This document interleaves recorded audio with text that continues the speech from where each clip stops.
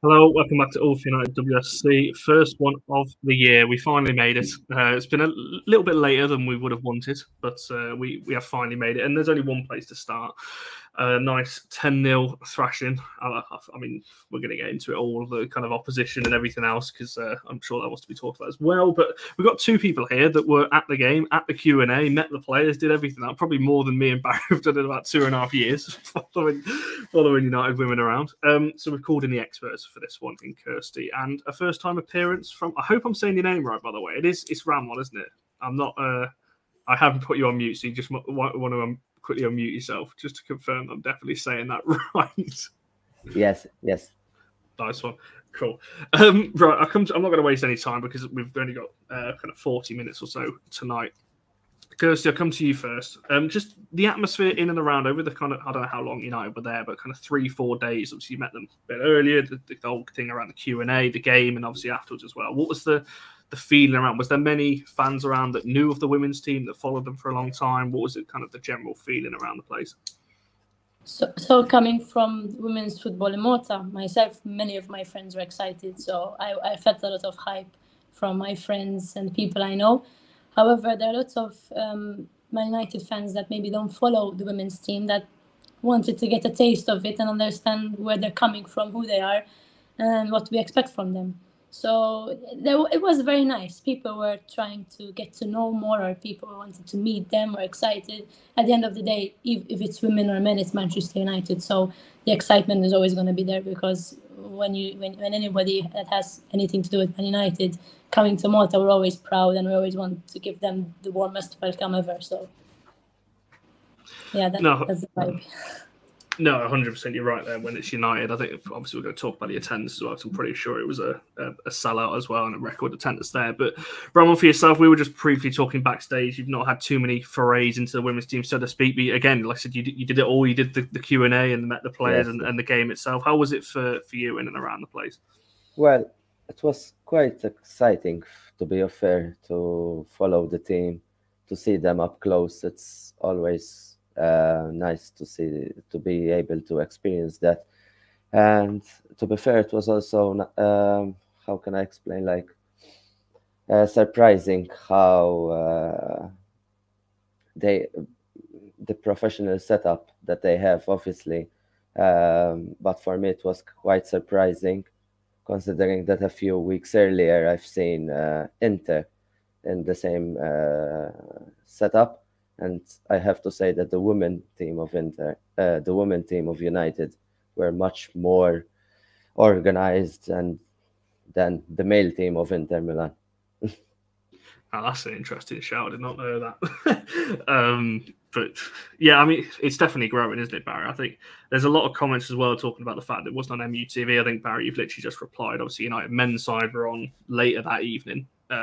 In obviously the cup against Everton, which is maybe why. I'd like to have seen some highlights, though. I think that could have been publicised. But before I go back to Kirsty and Ramon, Barry, just quickly for yourself, what do you think? I'll bring up John's come actually and throw it at you. Do you think United did miss a bit of a trick here by not advertising? I mean, to be fair, the scoreline would suggest they probably did the right thing in not putting that on TV because it was pretty one-sided by the sounds of it. But do you think there should have been something out there? Well, I don't think the one-sidedness really matters.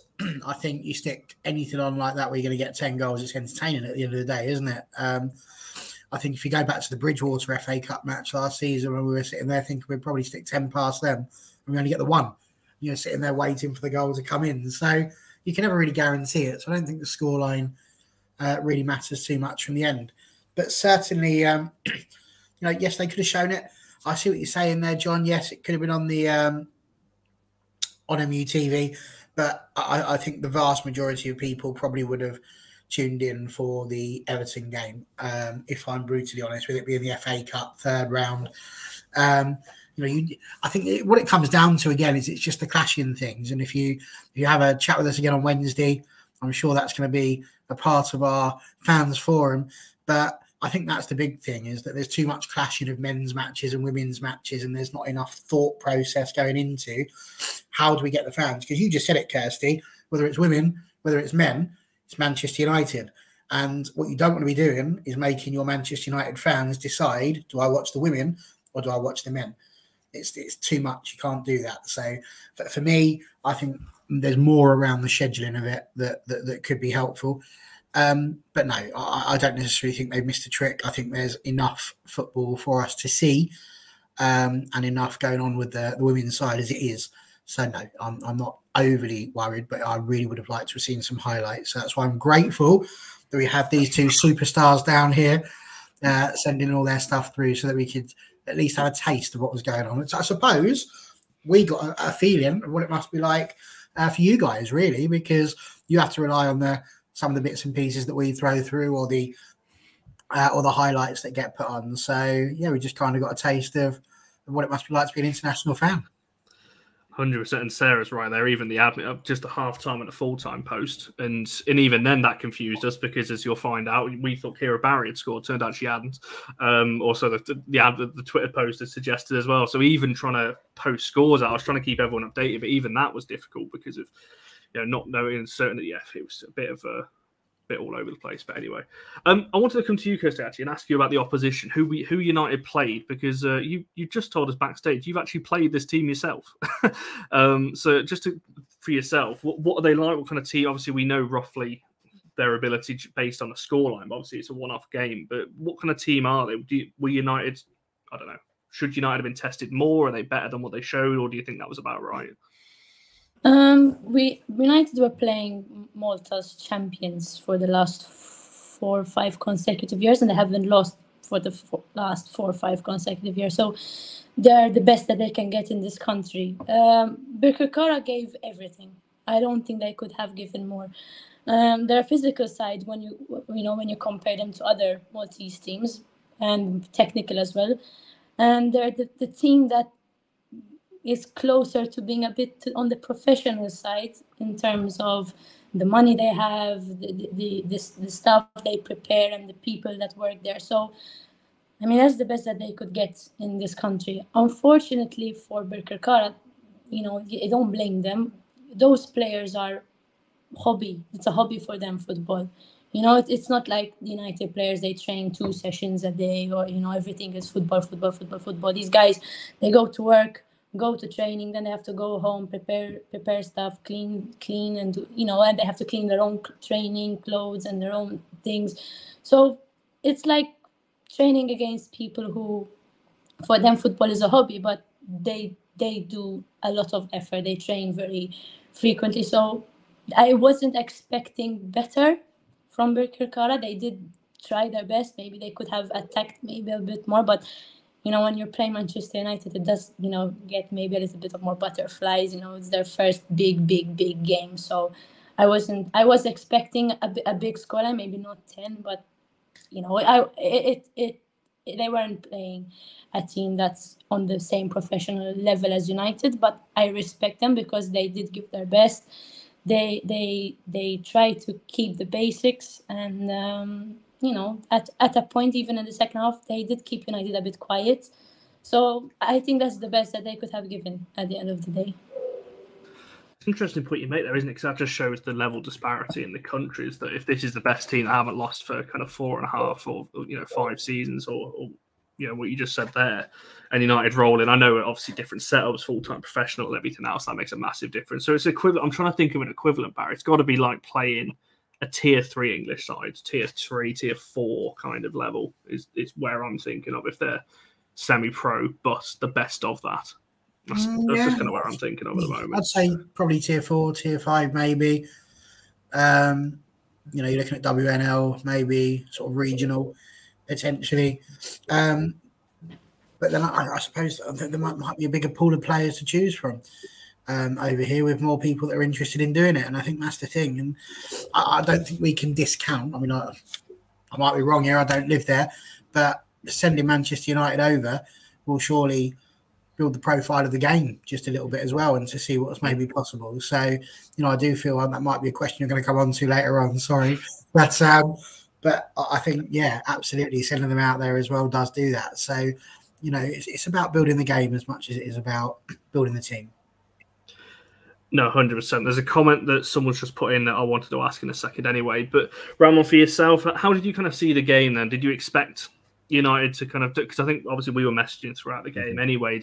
I think there was a period of about 20 minutes after half time. United didn't score. Were United still dominant at that point? Was it still as you expected, or do you think that we might have expected any different?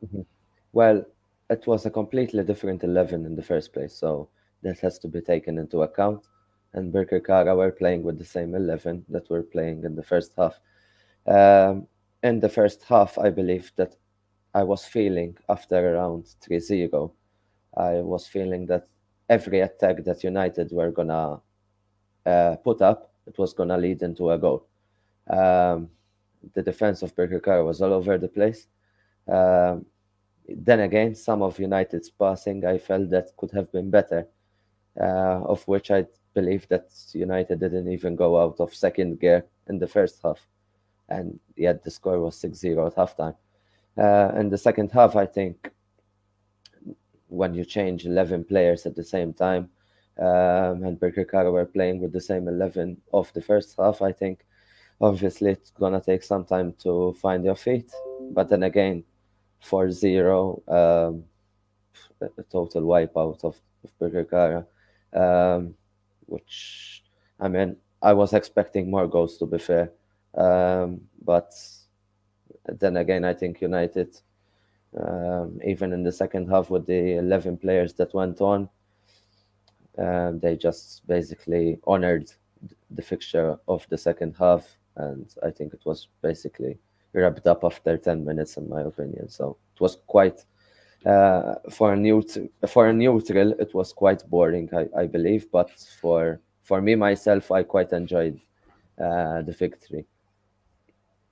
No, that's a fair point. I think how would the you know, I'm not going to attempt the name. Apologies, I keep skirting around it because I don't want to try and butcher their name. But how would they feel? Because if they've not lost in four and a bit years, were they deflate? How did they look after the game? Were they a bit downbeat? I don't think so. Actually, I saw some of the posts.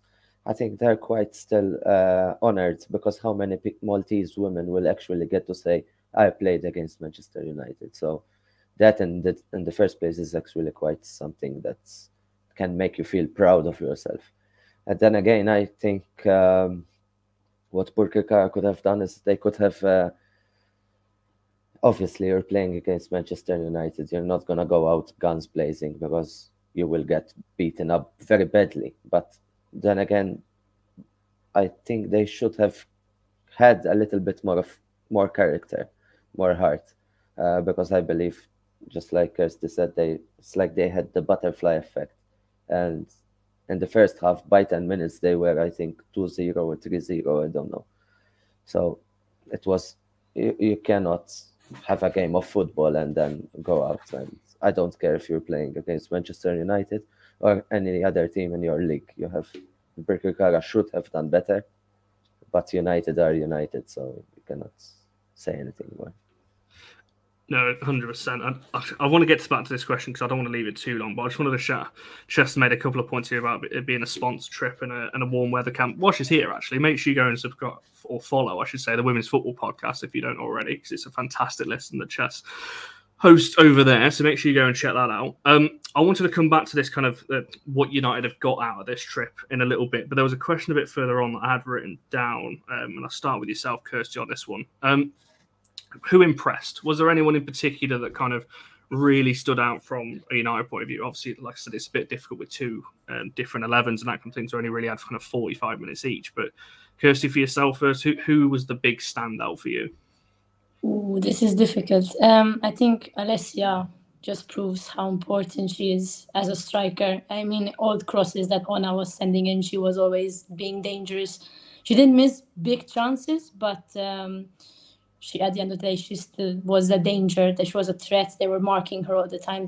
And one of their best defenders, Birkirkara's best defenders, who was very physical, was struggling. And I was, yeah, she's too much to handle. So I think for me, Alessia's up there. I think my close second is Ona. I might be a bit biased because I love Ona, but she was putting in some dangerous crosses with the right wing. I forgot her name. And they were interchanging from, the overlaps and, creating havoc on United's right-hand side to put in those crosses.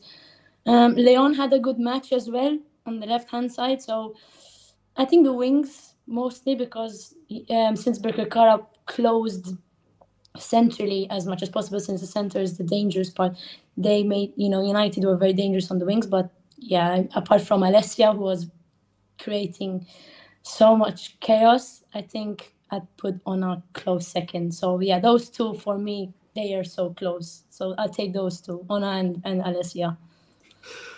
No, that's a fair point. I agree with TJ. We're all biased for Honor. I think, and Charlie's quickly following it. It's not biased if it's true, which, to be fair, Honor gets player of the match most times she's on the pitch. So, yeah, I wouldn't worry about that one too much there. But, Ramon, for yourself, who stood out for you then? There's so many goal scorers to go through. But yeah, well, mainly there's one player. It's Russo.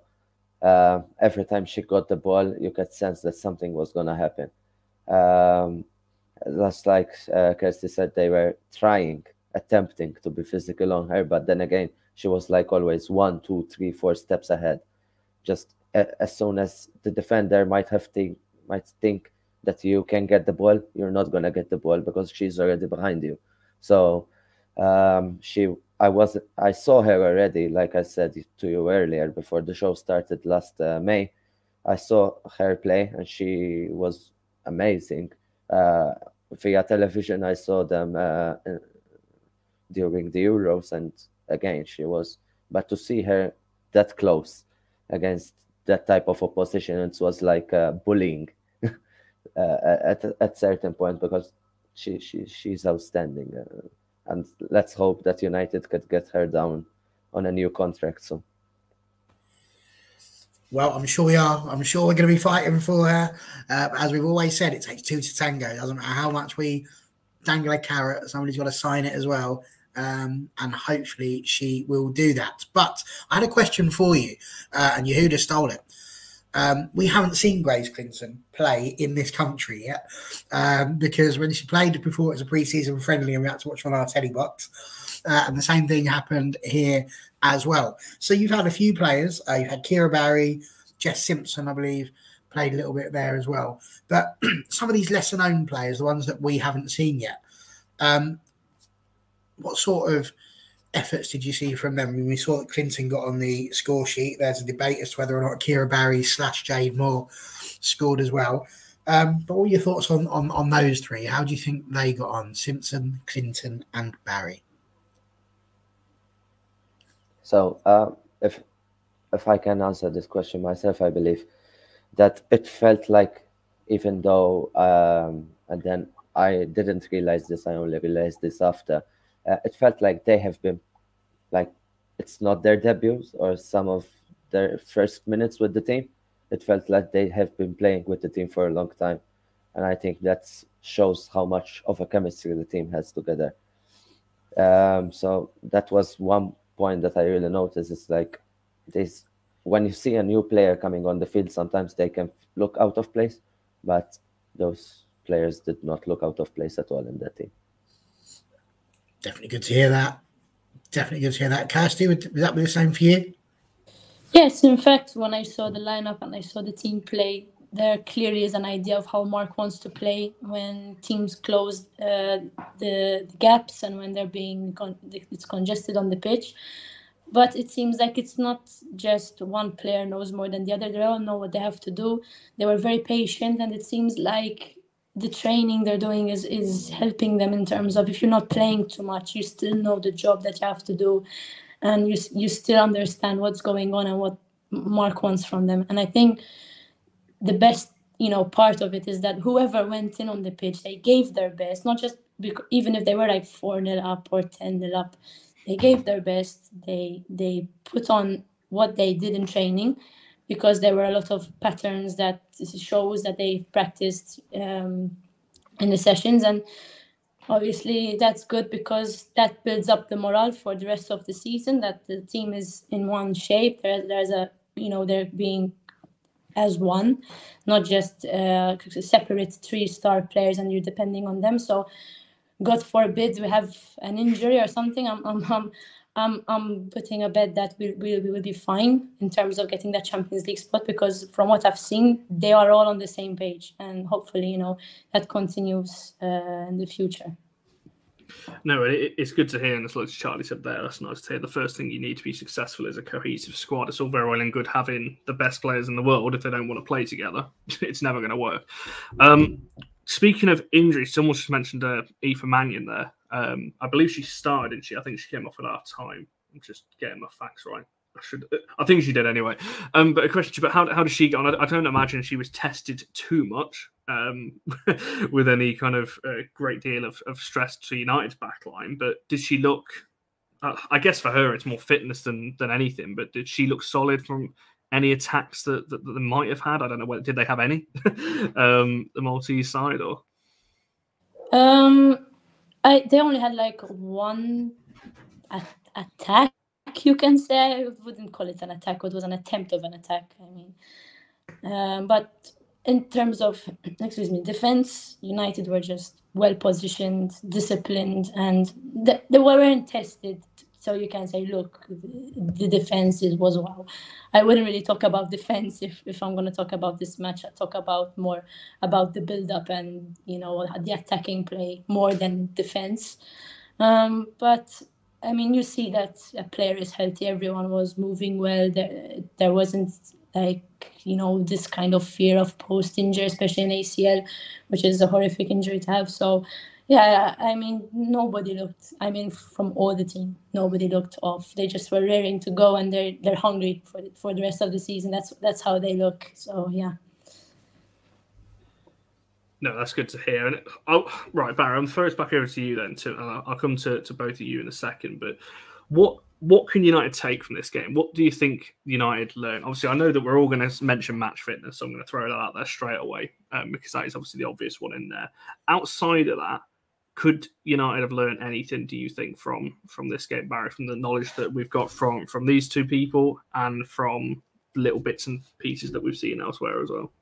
As we said, I don't necessarily think it is a knowledge thing. I think by this point of the year, without any new signings, Marc Skinners knows what his team is and which players he's going to use. I think that the knowledge side will come from having given the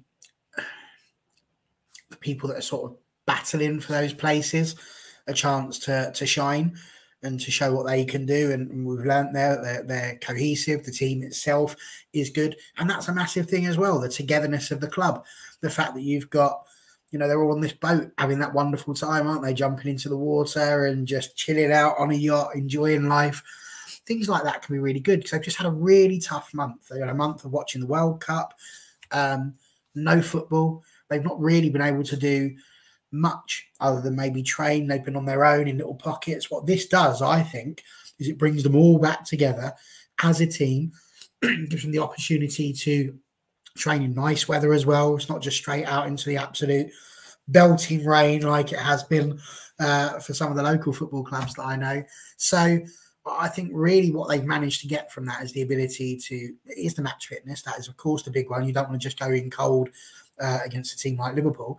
But what you do want to be doing is to have that togetherness as a team, have them all back together, the ability to remind them of the responsibilities. The fact they went out there and scored 10, I'll say it again.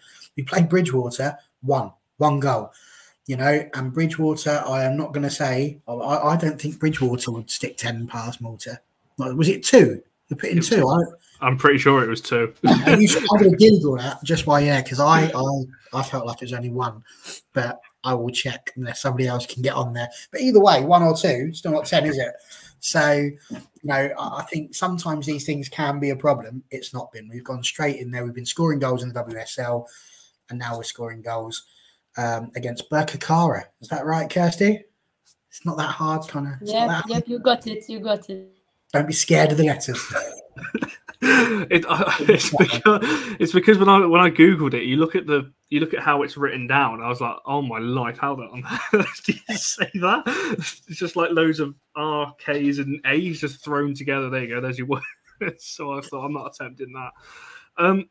I'll come back to both of you then. Ramon, I'll come to you first on this one. Then, what do you think? Aside from match fitness, United would have learned anything? I guess somebody mentioned earlier, that's the point I was going to bring back, that the weather over there. I mean, what was it kind of temperature wise? I'm assuming it was hot. It seems to always be hot in Malta, but yeah, it was quite warm, to be fair. But I think compared, the main thing about this game was to get the rust off. Nothing that they have done over this match will affect what they will do this week against Liverpool. I believe it's just getting sharp, getting on the pitch, get some minutes in, and that's just about it. Even like I said earlier, I believe United didn't even get out of second gear, so I believe it's just about getting the sharpness in. And I believe United won't take anything in particular out of this match, besides the minutes that they got. That's just about it, in my opinion. No, that's fair. But it's a difficult question because there isn't too many. Is this a chant, by the way? Is this is that their official chant? Connor. No. It's the most annoying chant ever. Was it, just on that very quickly, actually, was there any atmosphere at the game? Was there any kind of songs being sung for the players or for anything else? What was it like from that point of view? No, most of the time it was quite quiet. Just some cheers when the goals go in, and there were some like people with drums and flags and that sort of stuff, but they weren't loud, if I have to say so myself. A little bit different to what United are used to then, but that might have done them good, to be fair. Just having a little bit of a relax away from the noisy loss from the United fan base. Kirsty, just back to yourself, around enough kind of the on-field stuff. For yourself, was there anything that you think United can take away from the game? I know obviously you had a couple of chats with Marc Skinners before and after the game. Was there anything that he might have said to take away from it or anything? I mean, a lot what Ramon said is quite on point. Terms of preparation for Liverpool, you're not gonna be ready for Liverpool by playing against Birkirkara. But what Mark did say, and I think we'll all agree that it's about the atmosphere. It's about getting the team together. It's about maybe tweaking some stuff. He knew Birkirkara were going to be congested in the middle, so he really wanted to focus on the wings, and it showed because there were patterns in the attack that the team are working on, because it was consistent on both the left-hand side and the right-hand side. So maybe he's focusing on it to play against a team that is going to be defending for most of the matches. But I mean, at the end of the day, it's not going to unlock some sort of potential for the whole season that will win us the league, for example. It's a good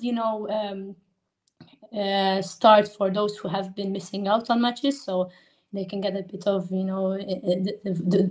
vibe of playing a game and maybe start getting a bit of confidence. But I think for them it was also mentally getting out of the UK, go somewhere different, feel a bit fresh, and then play a match.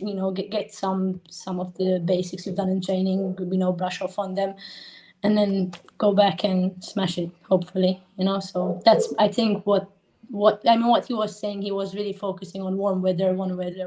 So I think he wanted the fitness to be on point, to be ready, to be prepared for the second round of the season. No, that's fair point you make, and yeah, definitely getting that, because I think a lot of the other teams are. I think Arsenal played a behind closed doors friendly against Tottenham. I think Chelsea have played a friendly as well over the weekend. I'm not quite sure who though. So teams obviously definitely getting ready for the WSL restart again. But yeah, I was just intrigued because I think we are the only team that went abroad. I think everyone else stayed in this country and played a couple of friendlies in here. So fair points there. There's a lot of talk about Liverpool. Has Lanzell started off the Liverpool chat already? Come back Friday, Lanzell, when we do our Liverpool preview, and we'll talk about that one in detail. So I think, has he gone for 4-0 already? He's gone in for it, yeah. 4-0. It's going to be goal-tastic. He's straight in. Not bothered about Malta. Let's straight in at Liverpool. He's bosh. He's excited, bless him. Don't need to apologise, Lanzell. Just make sure you're back on Friday. We have our full Liverpool preview on that one. I wanted to talk to you both about some of the off-the-field stuff, and then Barry, I'm going to tie you into this as well in a second. But obviously the United team were there for quite a few days. Obviously, Ramon, you kicked off the Twitter posting with I think it was your Russo picture that you stuck on first, and then kind of Twitter went mad after that. Actually, it was the video first. Was it that's the players arriving? Yes. That was it. Yes, that yes, was it. That's it. Yeah. But what was it like, kind of off the field? Then, obviously, I know you both went to the Q&A session as well. What was that like in terms of, were you surprised by any of the answers that some of the players or Skinner gave, or anything like that, and just the general feeling around the squad? Do you think at the moment? Well, like I said earlier, I was quite impressed of the setup. How much of it was a very, very large contingent, I say, of members, and with all of the technical stuff, etc. They all came to Malta, basically full with the MUTV people and that. So it was. I was surprised by that, if I have to say so myself. It was nice to see how nice some of the players are. Like, I had a shirt and they all signed for me, and yeah. And then again at the Q&A, they were quite chill, and yeah, the vibe was quite a good one. You've got a fan in the comments as well. Yeah, I met him. He was quite a lovely guy. He was the only one singing United chants, so he was very loud, and yeah, I loved it. Good. Oh, we'll have to, if you are over in the UK, I'll come and say hi to us if you see us at a game, which you most likely will. Yeah, and welcome to the channel as well, by the way. Yeah, I might be planning a trip soon, but I haven't came down to a date yet. That's it. This is the year where all of the internationals are coming over, because I think Yehuda, I think he was in the comments, I believe, is coming over as well. We got a few this year. We'll have to see what we can do there. But Kirsty, sticking with the same question for yourself, how did you kind of find the Q&A setup and everything else? And like I said, there's obviously been a bit of talk about the United squad at the moment, but from your understanding and everything else that you saw, the squad's pretty together and that kind of thing. And again, same question, were you surprised by any of the answers? Did anything kind of go, oh, hang on, don't like that answer, or anything like that?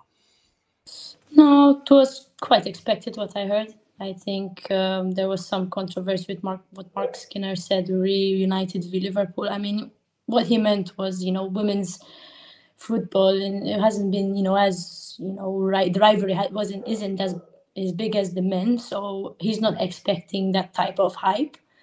But it doesn't mean that he won't enjoy beating Liverpool. Obviously, he understands the culture of United and Liverpool, and I think he would love to introduce, a culture where we'd love to start trashing Liverpool. So he emphasized on how important it is to prepare the team for such a match. But for him, it's about winning the game. It's another game, and it's 3 points, and that's, as a player, that's how you should prepare for those type of matches, even though it's a big occasion. It's another match. You just have to get the 3 points and do the job. But in terms of Q&A, it was quite, I was, the questions were simple, but they were good in terms of the answer of their dreams, and playing for United, how big it is, and let's face it, we all know that playing for United is one of the biggest achievements you can have as a football player. But in terms of Q&A, that's what mostly it was about. But before the Q&A, we had the opportunity to take some photos, get some signatures, and speak to the players and the coach. And we've had a nice chat with the coach, with Mark, and he's a very nice guy. He's an amazing guy. I happened to be talking to someone, and he came up to me. He's like, left wing or right wing? I kept on looking at him. I was like, what do you mean left wing or right wing? He's like, you play what position? He's like, I didn't tell him I play football. He was so, his character is amazing. He's like, you left-footed, right-footed. He's not just, there to be there. He was literally asking people, about Malta, and he was really interested in being there, enjoying it. He loved it, and he literally spent so much time taking pictures and talking to people that, I really appreciate that, because you don't see that much, that is enthusiasm. coming, meeting people. I mean, I'm pretty sure he met a lot of people in these like 5 days they've been here. So, but he's been really amazing, and his character is just fantastic. And no wonder these guys are fighting for each other, because the coach just pushes them on. And so that's what we got mostly from that. We got to speak to the 3 players we had there. We got to speak to Marc. And it was a great experience. I hope we get that again. They really are looking forward to come back, so I hope they do, so we can get to speak to them more. What was just very quickly, Barry, before I bring you in, was the Q&A pre-prepared questions by a host, or did they come to to everyone in the was sat watching, or?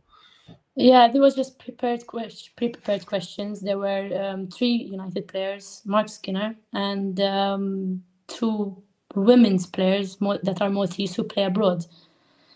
So to kind of show that, because there were kids there at the Q&A, to show, look, if you work hard, you can achieve, you can go abroad, you can play football.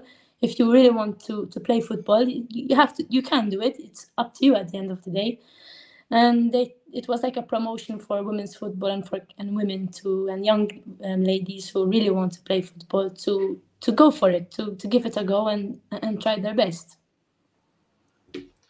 No, that's great to hear as well. And I guess, Barry, I'll throw the question over to you also in terms of the comments. Kirsty briefly mentioned it there, the video that Ramon put out about Skinner's answer to the Liverpool rivalry. And like I said, I don't want to spend ages on this because it really is making something out of nothing when I don't think there's really an answer in it. But as it has been mentioned in the comments and everything else, I'll bring it up.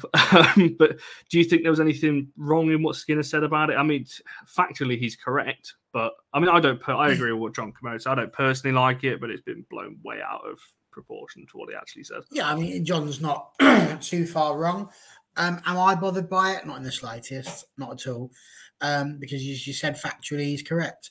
If you take Liverpool as a rivalry in the women's game so far, it hasn't kicked off. There's always been the Barmy Army, no matter how big that might be. I think the difference is going to be that this time, when we play Liverpool, there's going to be a much bigger Barmy Army. There's going to be a lot more people there, a lot more people singing, a lot more people with it, a lot more people wanting to chant and scream and boo and cheer and do all of the thing that makes a theatre and a spectacle of football. And I think that will be the massive difference, and therefore the rivalry will begin to grow. I think if you were to say if we had a rivalry with Arsenal, you'd say yes. But when you think about it, you think about us behind that goal in that Conti Cup game. Let's be honest, it was Anthony digging out the goalkeeper, offering her a Burger King. That was the level of atmosphere. It was 12 men and their dogs and a couple of ladies there as well. We had the lot. But it wasn't an atmosphere. You wouldn't sit there and go, wow, Boreham Wood was rocking. Arsenal away at the Emirates, bouncing. Best away ends that we have had as a Manchester United team. Bar none, that's what everybody seems to say. I think you'll get the similar sort of thing now with Liverpool. So the rivalry will be born. But if you're asking the question, is there a rivalry yet? There isn't. Liverpool haven't even been in the same division as us for most of it. So we haven't had the ability to build that. What I will say is what Kirsty said, which is it doesn't matter whether it's women's football or men's football, it's just Man United. Man United does have a rivalry with Liverpool. We have to never forget that. We're not fans of Liverpool. We don't like you, and we hope you lose every single game and get relegated. It's very, very simple, and that is included in the WSL. But as much as we hate them, let's not forget just how excited people were to have Liverpool come back up so that we could have these matches. So as much as we hate them, there's still that little bit there as well, isn't there? So I was one of them wanting them to get promoted so we could play them this year. And well, that's not right, is it? Because you hate them, see? So where's this rivalry? It's not there, is it? No, you want them. You want to play them, though, don't you? You want to play them. If I've got rivals, I want them to be under my shoe, so I can laugh at them consistently, like City used to be. Now all of a sudden, we just keep looking at them, getting cricks in our neck. It's horrible. Dear, I don't even know where to go from there. You went there. I was going to say, I don't even know what else to go. I think I've asked everything that I was going to ask, actually, in terms of on and off the pitch. But I guess the final question, just to kind of wrap this all up, I guess it sounds really harsh and blunt to say was the trip a success, wouldn't it? Because I think overall you'd say yes because of obviously the training and everything else. But I'll come to Kirsty and to Ramon for yourselves. Do you think there should be more of these types of things? Obviously, I know United do go abroad for their pre-seasons and these kinds of things, but with the lack of with the less games in women's football, do you think these kind of events and these things are better from a United point of view to help grow the fan base a little bit more? Because I don't know how many, I think one of you might have mentioned earlier, but how many United fans were actually out there that follow the women's team consistently and that kind of thing. So just for both of you, just before we wrap this up, do you think it's needed? And obviously from a Malta point of view, you'd like to see this a bit more often? Like you personally. From someone who comes from women's football in Malta, I think this was desperately needed for us. For United, I think as well, because it was a great atmosphere. They left their country to go to somewhere completely new, and they just could do their training, enjoy their football as they do in the UK, but with a different atmosphere and different appreciation. And I think when people are there asking for photos and you get this love, you just enjoy doing your job at the end of the day. So I think United will come back if it felt successful, in my opinion. Let's put it like that. But from what from what Marc said and from some players, they really enjoyed it. But for us Maltese, it was, I think, more, because women's football is still lacking, and we wish it grows. So this was very important for us. But yeah, for United, I think it will be as well, because there will be some people who maybe follow the men more than they know the women, so maybe they can get into the women's game more, and then they can get interested in the Maltese women. So I think it was a win-win for both. Maybe for us it was just a little bit bigger, but I still think United would be satisfied with the trip and be planning to come back for more weather training or a match. So yeah, that's what I think. Fingers crossed. Ramon, for yourself, would you like to see this more often? Yeah. Do you think it was a success overall? I think it was the perfect advert for women's football here in Malta, because we're lacking that something that takes us to the next level.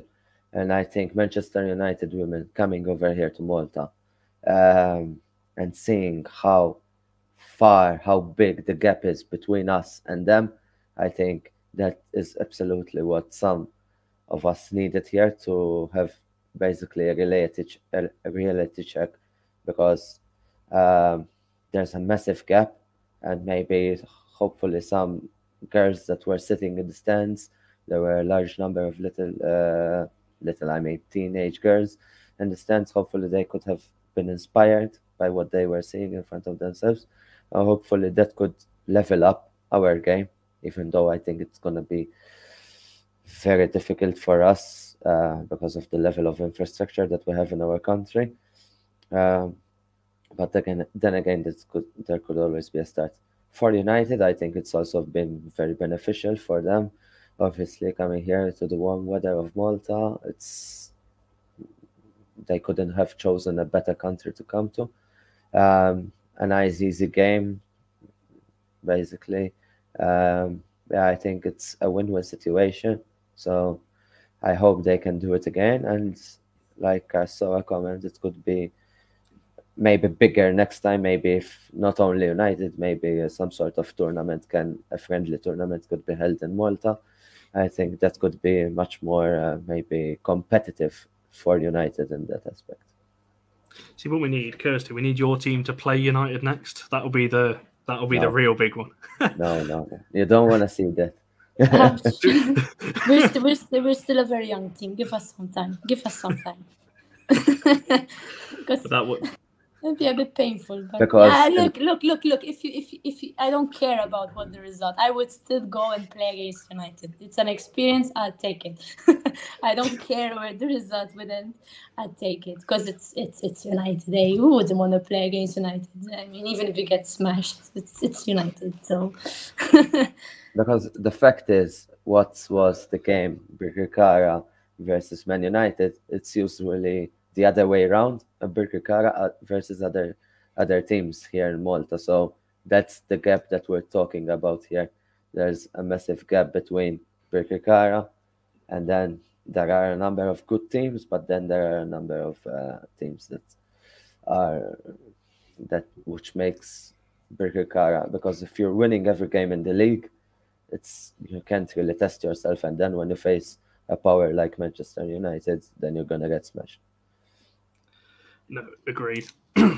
I think we'll look to wrap it up there. Then I'll let Barry. You can shout out. Obviously, well, I don't know. We haven't actually agreed on a topic yet. So if he says one now, it's not agreed. Just putting that out there. But Barry, we're talking about whether or not Connor is the appropriate host for. Or, no, we're not. Of course not. We are going to be looking at whether Connor says so or not. Let's be honest. It's going to be me sat in the top left-hand corner. So we'll talk about whatever I want until he comes on and kicks me off all Cavalier style. But I really want to get into what we've just been talking about, which is why are we having to make decisions about which football team we watch? Why is it on the last day of this season when Manchester United men could be fighting for the top 4 and Manchester United women could be fighting for the top 3 or the title, as I've told you we're going to be doing? Why are we going to be doing that? And then we're stuck having to decide if you are physically going to watch these matches, you're not going to be able to get between the two because it's physically going to be impossible. Why is that? Why was there not more forethought in what goes on in women's football? I think there does also. I think it's time to do the public apology, Connor. Here at Orf United WFC, we do like to make sure that most information given out, certainly from the top level, is factual. Earlier on today, I stated Manchester United women only won 1-0 against Bridgewater. I can confirm it was 2-0, and I apologise for my lack of knowledge. However, one of them was an own goal, and I think that's the one that I might have forgotten. It was only Ella Toon who scored, so theoretically we only got the one. But yeah, join us Wednesday. It's going to be awesome. There we go. I'm going to end it on that. See, I'm actually getting some love for once. It's usually Barry that's getting all the attention here, but I'll outstate that. And yes, as John said there, so I'll end it with that. So yeah, obviously the men's channel will be back this week after a month and a half of no shows. I appreciate John. Yes, so hopefully United soon will have a new owner. Yes, I am technically the new owner of the Orf United brand, which as you may or may not have seen. But yeah, business as usual on this channel, and obviously the men's channel will be back up and running with a very, very big guest this month as well, which I can't say any more on yet, but that is pretty much agreed and out there and ready to go. So we shall wrap it up there. Kirsty, Ramon, thank you so much for coming on. Your insight has been much appreciated on this one. Make sure you're following these 2, 3. Make sure you're liking the video and subscribing, and we shall see you in the next one.